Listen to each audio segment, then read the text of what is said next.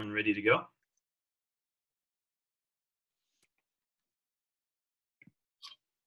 Are you ready to present? Might need to unmute yourself. Yes. Yep. All right. Okay, so everyone will have you do the usual thing. Again, on that exact same announcement right here. The second task, well, the link to that same Google Doc is there, or if you go to Docs, I'm sure it's probably one of the more recent ones you've worked on. And make sure you've copied that template of notes to fill in for Cesar and Grace. Looks like you have two videos, which I posted links for, or sorry, just one video. The other video is Grace's video, her portion of the presentation, but we'll listen to you first, Cesar, and then we'll go from there. So the doc called with the template? Ocean Issues presentation. Thank you. what was the doc called? Mm-hmm. Yeah, it's Ocean Issues Presentation Notes template. Again, the link is on that same Canvas announcement. Oh, thank you. Okay, let me pull up your presentation.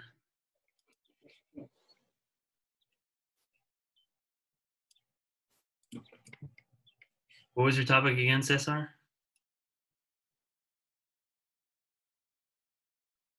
Don't think it was warming seas. Yeah. I don't know why I'm not seeing it in here. Oh, I see it. Sorry. It's like right in front of me. Okay. All right. I'll remind everyone to mute yourselves so we can listen to Cesar. Take it away, and then we'll, once you're ready, just let us know if we need to watch a video or when you're ready to hand over to Grace, and we'll watch Grace's recording.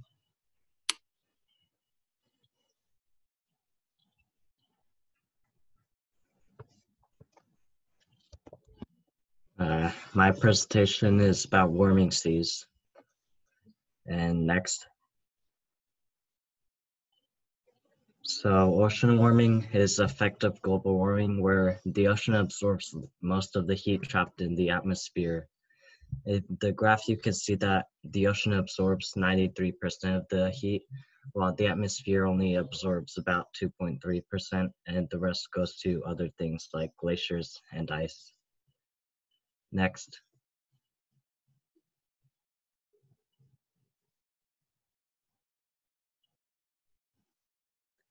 This affects marine life because due to the increasing heat of the water, marine life is forced to go to other places. Marine life on the equator is usually impacted as it's harder to find cool waters there. And they also have to go far to find colder waters, which can also affect their populations and how they live. Next. This also affects humans because a large source of food is lost when they leave the area, and this can affect native people there. The warming oceans also affect weather as the amount of hurricanes increased about 25% to 35% in the area, and rain amount has also increased in the area where this happens. This issue started by a part of global warming, so it's about 135 years ago that it started. And in the picture there, you can see that since 1901, the sea surface temperature has changed since then due to the warming seas.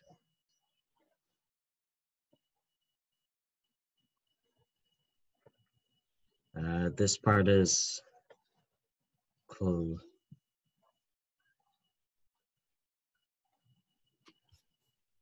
And is this the whole portion, or did you work on other slides too? This is my partner's portion. Okay. So there is a video we can watch of Grace presenting. Okay. So why don't we can also watch the video that you that is linked in that same doc. So if I exit out of this. Sorry, it looks like I've lost the controls. There we go. So first thing we should do is on that doc, I would watch first the video on coral bleaching, and then we'll listen, you can watch Grace's video. So has anyone, let me see here. Have you guys watched videos through Zoom before? Does Zoom actually play videos well or not really? Like through the screen? Anyone know? I think it does. I think it's better than WebEx. Yeah. Okay, well, I'll give you time to pull it up on your own. Cesar, do you know, did you want us to watch the whole video or just a portion of it?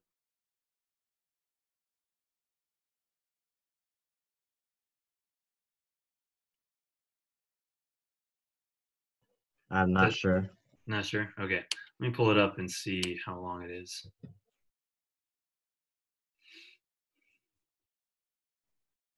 Okay, it's only 2 minutes. So, all right, I'll have you guys, you can just watch that on your own. To fly a rocket ship, you need to be an optimist.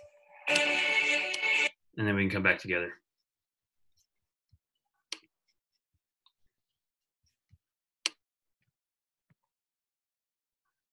Do we watch the presentation with Grace? No. We'll watch the coral bleaching video first, the 2 minutes 20, and then come back together about that, and then we'll go to watching Grace, just so we can kind of all stay together in one beat. So right now, just watch the YouTube video on coral bleaching, and then just I'll check in again once I've gone through it as well.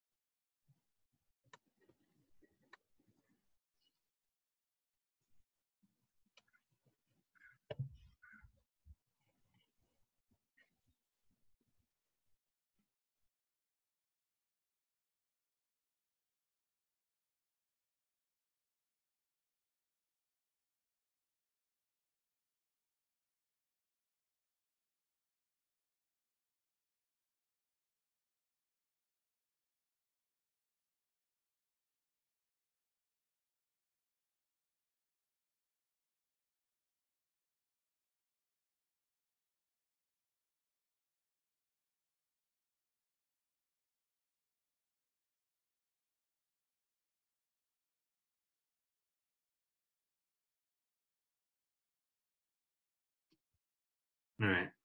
Was everyone able to get audio from that video? Was there no audio to it at all? No, there wasn't for me. Okay, that's what I was wondering. I'm sitting here like I thought it was a Zoom thing. I was like, oh, is it like taking the audio from my computer or something? Anyway, okay. Well, hopefully it works though with Grace's video. So, all right. So that's the other link that I posted there, and it should just take you straight to a video that is in Drive that Grace just filmed herself presenting. So try clicking on that. It should be able to play like right within. Yeah, it's just a clip in Drive. So let me know if you have trouble accessing it. But otherwise, go ahead and watch it. I think it's about 6 minutes long. Why don't I actually, let's try, you guys want to try playing it through Zoom? Just so we can all watch it here? Yeah, we can try. Let's try it through this and see if it works well. So, all right, I'm gonna hit it. Hi, Mr. Hay. This is me and Cesar's presentation on warming seas. The film we chose was Cnidaria. Some of the physical features that make Cnidaria unique. They have radio Radiosymmetry, they have a single entrance body cavity, which means that it has a mouth but no anus. They use their tentacles to catch their prey, and they have no organs. Examples of cnidaria include sea anemone, jellyfish, and corals. Sea warming affects coral reefs. The higher ocean temperatures cause the algae to die or to leave the corals by a process called coral bleaching. Half of the Great Barrier Reef in Australia has already been bleached to death. Mass coral bleaching is a global problem triggered by climate change, which occurs when unnaturally hot ocean water destroys a reef's colorful algae, leaving the coral to starve. They start to die off, which diminishes reef diversity. Here's a video about the Great Barrier Reef and how coral bleaching has affected it.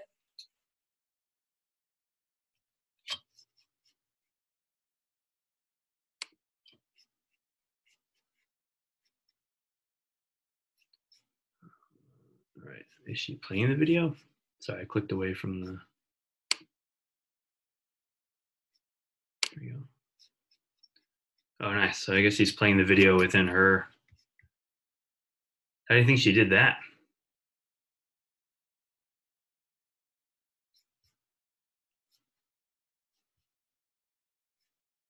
All right, let's jump Is ahead. monitoring the EPA. Let's go back. There we go. Currently, a lot of things are being done to preserve and protect cnidaria. The EPA, also known as the U.S. Environmental Protection Agency, is monitoring coral reefs and protecting water quality. Corals are also being transplanted from seas to mangroves, where they can thrive in a cooler environment. The Coral Reef Alliance is scientifically monitoring water quality to understand the nature of coral bleaching and identifying solutions. They're also building and updating an effective wastewater treatment in collaboration with local governments and community. They're building awareness among community, the government, and tourism about the effects of poor water quality on human health and the environment. They are reducing sediment and nutrient delivery to coastal waters by motivating shoreline property owners to employ reef-friendly best practices. And finally, they're restoring streams, watersheds, and vegetation to create healthy watersheds that capture and stabilize nutrients and protect and prevent them from reaching the ocean. The NOAA Coral Reef Conservation Program is also working with partners on ways to restore corals. They're improving the quality of habitats where coral settles and creates communities. And they're trying to prevent the loss of corals and trying to enhance the resilience of coral population and trying to improve coral health and survival. Finally, the Mulberry Foundation is doing a Save the Coral Reef campaign to raise awareness.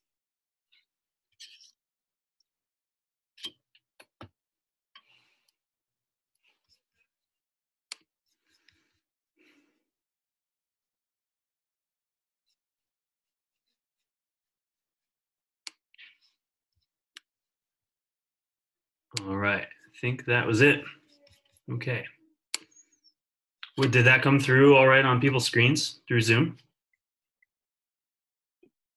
Like, how was the audio? Was it spotty, or did it just play like a normal video would? It was good. It was pretty good. Yeah.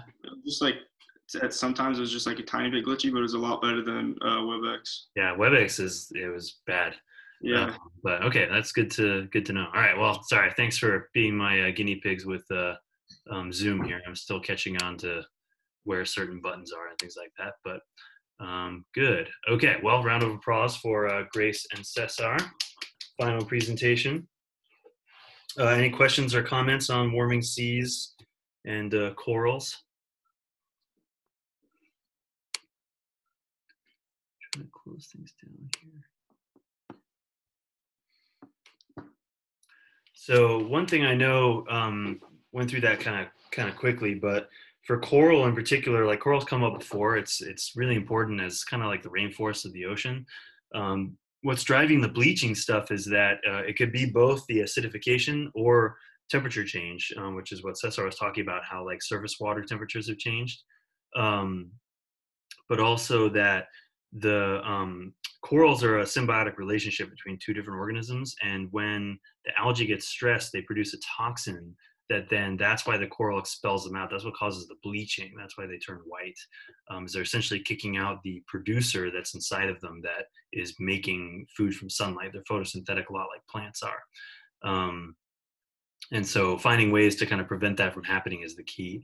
One of the questions I have is that, and I don't know the answer to this at all, but do you think it would be worthwhile like trying to genetically engineer coral to be a little more like resilient to lower pHs or higher temperatures?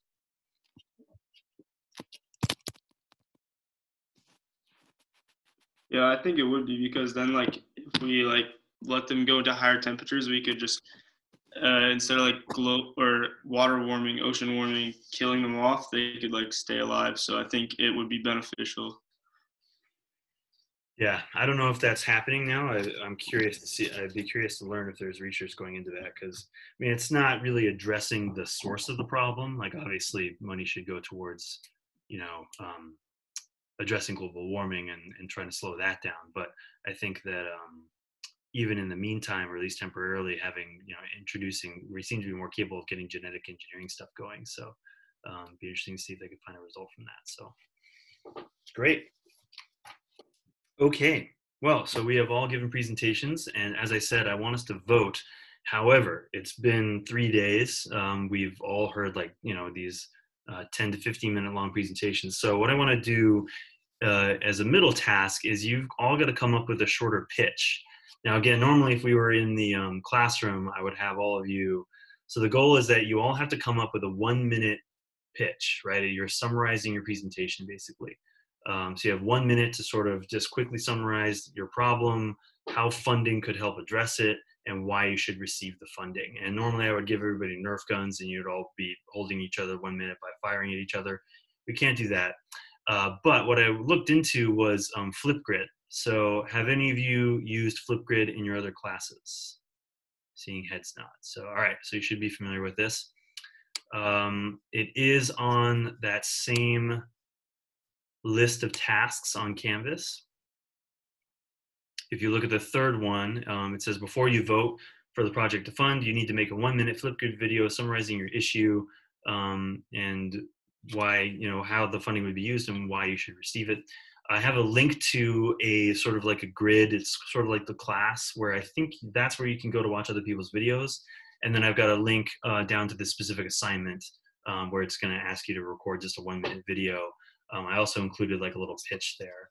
And I think I can pull it up. Here it is right here. So here's your class. So I think this is where videos will populate once you make them. And here's the assignment, the 1 minute pitch. And I made a little video here with Mina kind of explaining it. So here we go. Let's see if this works. So for this assignment, you have 1 minute to sort of make a pitch for your ocean issue. Why do you deserve the funding? So in that 1 minute time period in the video, you should summarize your ocean issue to remind us what it was you presented on, explain what you would do with the $100,000 and why you deserve that money. And I encourage using stickers like you see here or props. I would like my daughter to be able to enjoy the ocean and go diving on reefs. It's always good to save sea turtles. And you don't want to see this duck covered in oil. And I have no money anyway, so I could really use some funding for that issue. So anything along those lines is good. Did that play okay through Zoom? All right, so that's your goal. What I wanted to try doing was maybe do breakout rooms so that partners could get together just to make sure you're not repeating yourselves, or maybe, one of you wants to talk about the animal, one of you wants to talk about the issue or something like that. And I just want to play around with how I would actually do this. So bear with me here. I've got the breakout room option, and let's see, in terms of groups, there were 5 groups, right? If I create 5 rooms, assign 9 participants, 5 rooms, if I do it manually, okay, and it looks like then I just have to assign each of you. So, okay, so Sydney and Chloe, I'll put you together.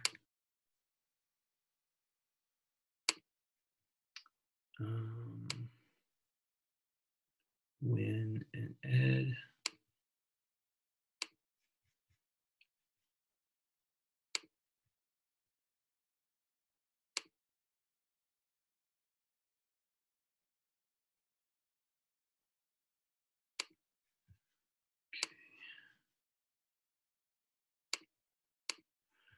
All right, so Cesar, you're the only one who is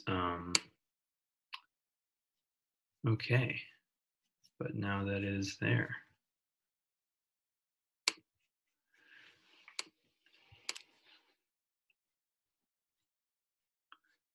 So did it automatically place you all in the rooms? Nice. Very cool.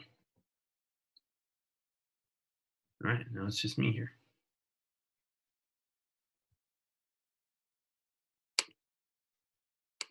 There's enough eutrophication that we're just not going to be able to swim in water anymore. Hey there.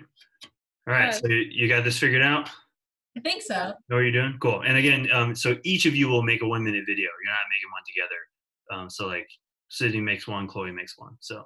And it's like it has to have like different points, right? Like. Yeah, I mean, you can repeat yourselves a little bit, but that was the goal, was just to touch base. And so yeah, if one of you wants to like focus on one specific part of the issue and one of you wants to take the other, yeah, that's fine. But it's okay if you repeat yourselves too. It's kind of unavoidable. So cool. All right. Thanks. Okay.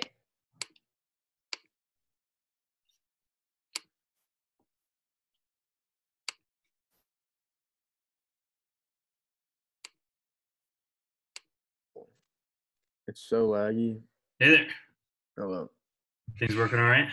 Yeah, my connection's pretty poor. Oh yeah. Edward Are you getting more lag with this than you did with WebEx? No. Okay. Every once in a while, my Wi-Fi just.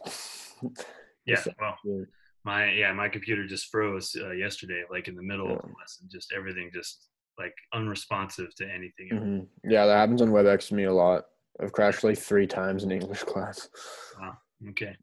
Yeah. Well, again, we'll see if Zoom works a little smoother. You guys clear on what you're doing? Yeah, we're pretty good. Yep. So again, you're each going to make one 1-minute video, and it's okay if you repeat yourselves every now and then. Like that's all right. It's unavoidable, but that's what you should do. Cool. Oh, and you guys have used the breakout rooms before? Yeah. How does this end? I guess that's something I can do. Like I can just end the breakout rooms, make everyone. Yes, you can do that, and then we can also on the bottom right click leave breakout room and return to main session. Okay. All right. I guess I should have said time limit or something, but. Yeah, you can. Yeah, there's time limits and stuff. Yeah. So. Okay. I'll check in. So cool. Thanks. Cool. Of course. This is pretty cool. All rooms. Oh, what? Hey. Oh. Hi. This is pretty cool. Sorry, I'm just learning how to use this. It's like Bailey, you got some kind of background going too. Yeah, I put on a green screen like the first time that I use Zoom and it won't go away. So I just gonna have it. You're just in space the whole time. Yeah. I have a question. Yeah. So should we return to the normal class like right now because we just finished talking about it, or should we like leave Zoom altogether and come back when we're done? That's a good question. I had not thought this through. What I guess I should have set a time limit or something. I think you can come back to the main room if you're done chatting with each other. Okay. And then, yeah, you can just turn off your video or whatever you need to and make the video and then come back in. Okay. yeah, I'll probably just try to call everybody back together. I guess I should have set a certain time. Let's see, actually. So I don't know. I mean, I don't think these are going to take that long to make. So it's 12:48 right now. Then why don't we say that why don't we say we're going to meet together at 1 p.m. Okay. Is that all right? So come back to the main room at 1 p.m. or just be ready to resume class at 1 p.m. Does that sound all right? Yeah. Cool. All right. Thanks. Cool. Okay. Figuring this out. I'm getting Instagram notifications. Do we wait? Do we? I'm still figuring this out, but in terms of coming back to the main room, let's plan to come back to the main room at 1 p.m. And wait, Okay. do we make our flip grid right now? Yeah. Mm-hmm. Oh, okay. Okay. So, but plan to come back to the room by 1 p.m. Okay? Okay. Like 10 minutes. Thanks. Yeah.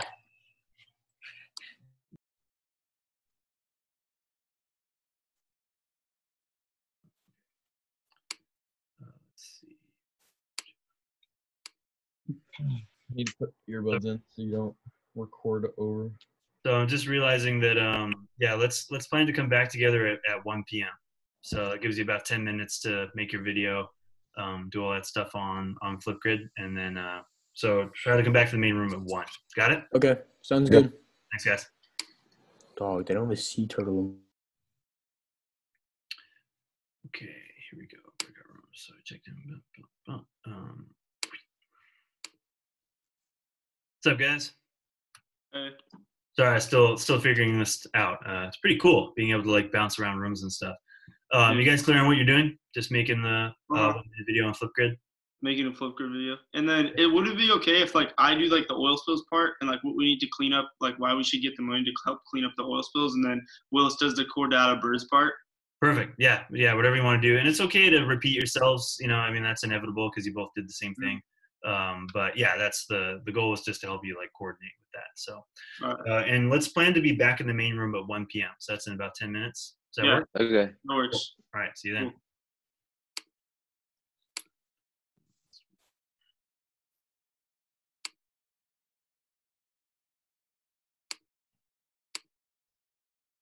What's up, Cesar? Sorry to put you in a room all by yourself.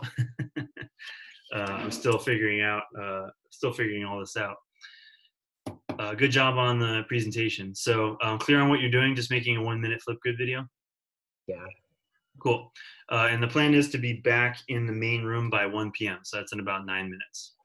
Okay. So, and you honestly could leave this, you could probably leave this session now because you're just here by yourself. So you don't have to coordinate with Grace. Grace, I think, will do it on her own. And it's okay if you two repeat yourselves a little bit. That's fine. So all right, I'll see you at 1 back in the main room. Okay.